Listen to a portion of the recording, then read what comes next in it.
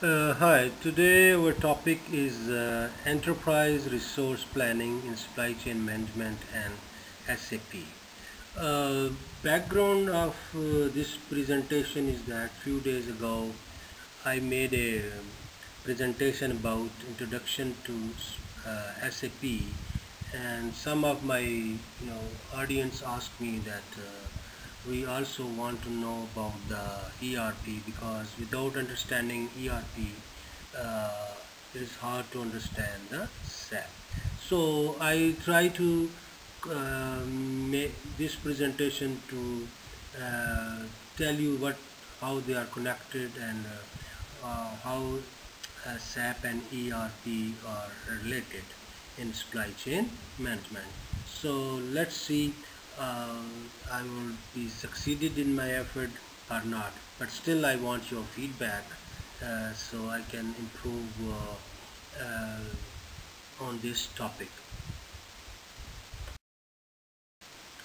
So let's first talk about supply chain management.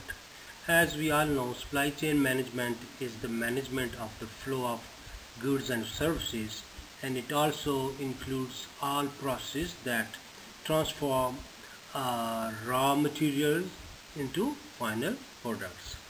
And it also involves the active streamlining of business supply side activity to maximize customers value and gain a competitive advantage in marketplace. So this is like basic definition of supply chain management.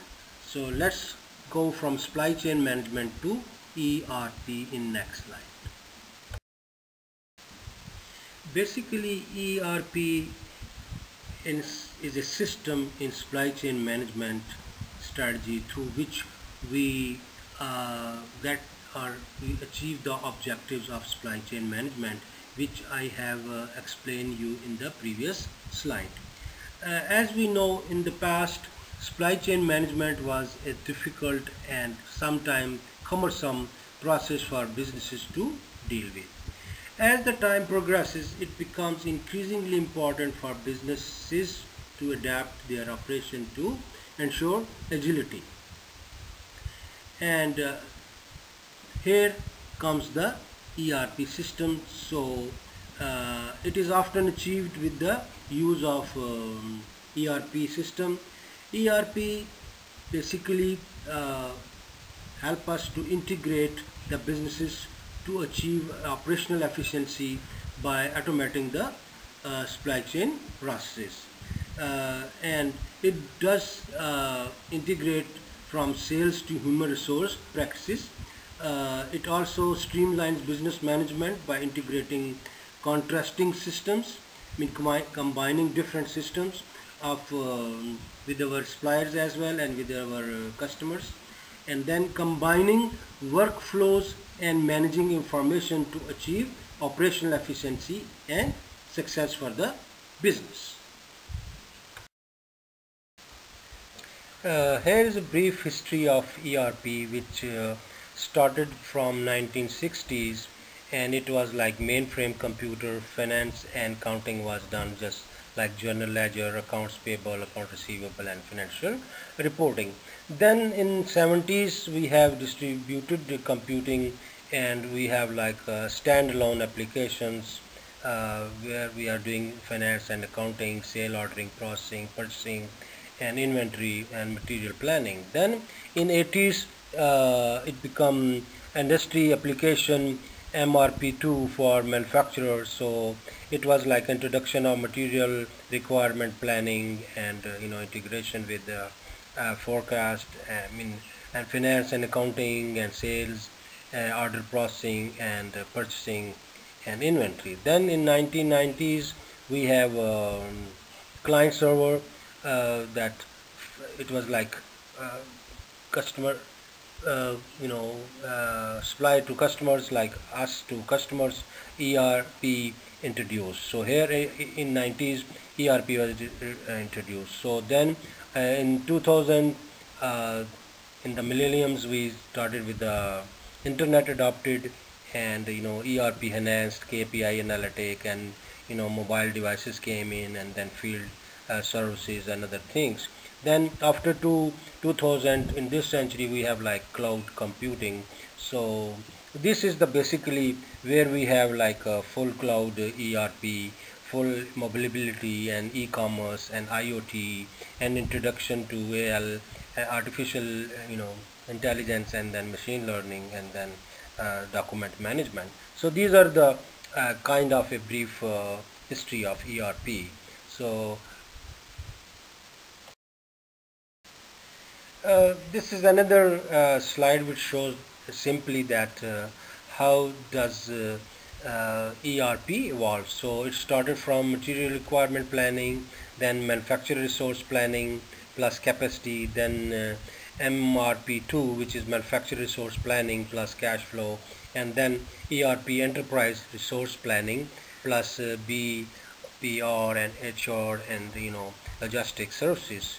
So what it is also, it added also e-commerce, then supply chain management, then Salesforce automation, then internet integration, and then business intelligence, and then customer relationship management, and then knowledge management. So this is the way ERP has evolved in the business. Okay, you can see this is a simplified look at how ERP works. So information is updated in one module, so which send data to a central shared database, which in turn share the appropriate information with other modules. So we put the data on one place, and then it is like data is distributed or go according to the requirement of each department or each function or each process. And also our access of employees only to that level where it is required, and after that they cannot they cannot access to that, but only the CEO or the authorized people can see the whole picture. So this is the way it works. So in 70s, a German company developed a software which called the SAP to help ERP. So basically SAP is a software to achieve the all the processes of enterprise resource planning. So then SAP incorporate the key business functioning of an organization. Like we have talked about supply chain management and ERP. So all these things, like I mentioned before, to integrate them to optimize our output in supply chain and ERP, this system was developed called SAP. So I have another presentation which I already that I will going to have a link in the description, so you can go after watching this, you can watch that too, so you have better idea about SAP. So SAP is one of the largest vendors of ERP software and related enterprise applications. Like I already mentioned, it is like a German company. So what SAP enables to run business processing, including accounting, sales, production, human resources, finance, and in an integrated environment. Basically SAP create a integrated environment. One show that everything is coming, like what was the objective of ERP. So SAP software was used in ERP, which is SAP is the one of the largest vendors, or the most used software in ERP. The integration ensured that this integration through SAP ensures that information flow from one component to go to another component without need for redundant data entry, and helps enforce financial process and legal control. So instead of working in every compartment differently, one data can be used for all the departments, and SAP is making this possible. It also facilitates the effective use of resources, including manpower, machines, and production capacities. Basically, when you have all informations, it was easy for the managers to make the decisions about the manpower, about the machine, about production, about everything. For this reason, is called resource enterprise resource planning, because all the resources of an enterprise are on one page. So this, and SAP is helping or used to get this objective. Like any software, every software has some plus point, and some of them are not negative points. So what SAP is doing is doing standardization of the processes. It integrating with the other third-party systems and perform enterprise-wide services, and it has the flexibility to create a custom rules with the SAP structure that set the parameter for transactions. And it also have a various analytical features such as reporting and decision making that enables SAP to meet the needs of various complex businesses and government organizations. So these are some of the advantages of SAP ERP system.